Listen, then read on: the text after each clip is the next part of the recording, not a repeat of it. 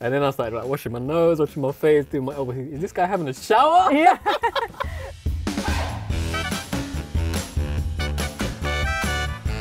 What frustrates me is when I'm shopping and I'll pick up a dress or something, and then as soon as I turn it around, a huge like V-neck at the back, pick up a skirt, love it, and then you like give it a little shake and it's like, oh, there's a huge slit. That is the most annoying thing ever. And even if people around you are like, oh, why don't you just layer it up? I'm like, it's 36 degrees in Dubai. I'm not layering up this dress. When I'm shopping or when I'm out, like I hate using the public restroom. There's no way you can wash yourself in a public toilet as a Muslim. You just can't do it. This is like the general Muslim frustration about shopping. I remember one time I was making wudu in a public toilet and then I was washing my hands. There was a guy behind me kind of just like washing his hands too. Then I started like doing, spitting my, he's like looking at me like, huh? And then I started like washing my nose, washing my face, doing my elbow. Is this guy having a shower? Yeah.